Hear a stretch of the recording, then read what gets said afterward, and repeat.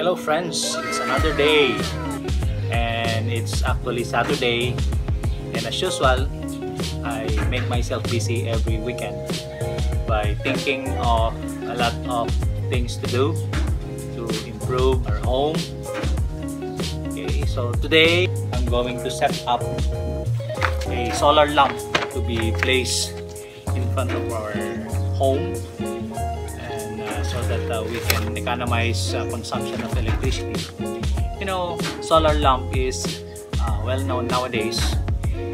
Many people, especially off-grid living, use already this solar lamp to have stable or source of electricity, because we all know the sun is a very good source of energy. Okay, and I bought this solar lamp online. So let's unpack the parts. So here is the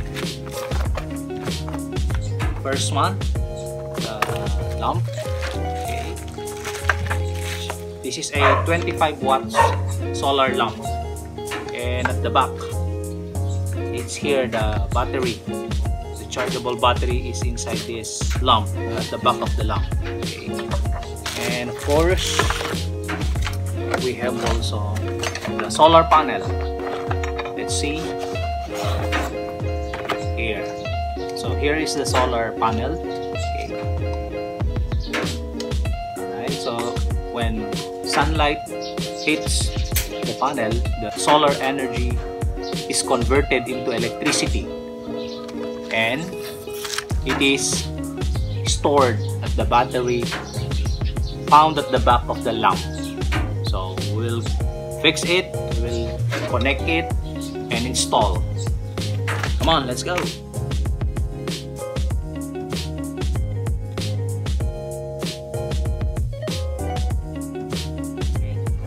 So first we're going to connect the hook here in our lamp.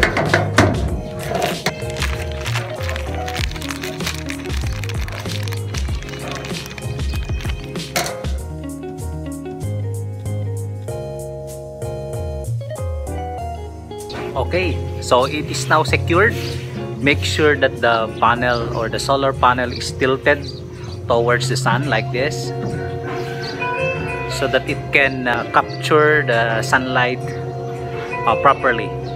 So next step, we'll now connect the lamp to its post. Okay guys, so connectan na natin itong wire galing sa solar panel dito sa ating solar lamp, at check natin kung gagana.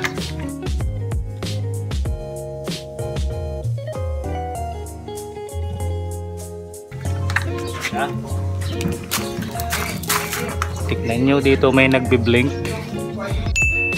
Testing natin dito. Okay, so it's functioning guys. Right, so let's put this on the pole constructed. Then in here you can also set to auto, so that even if you don't switch on, if it turns dark already, then it automatically switches on. Okay, let's put it.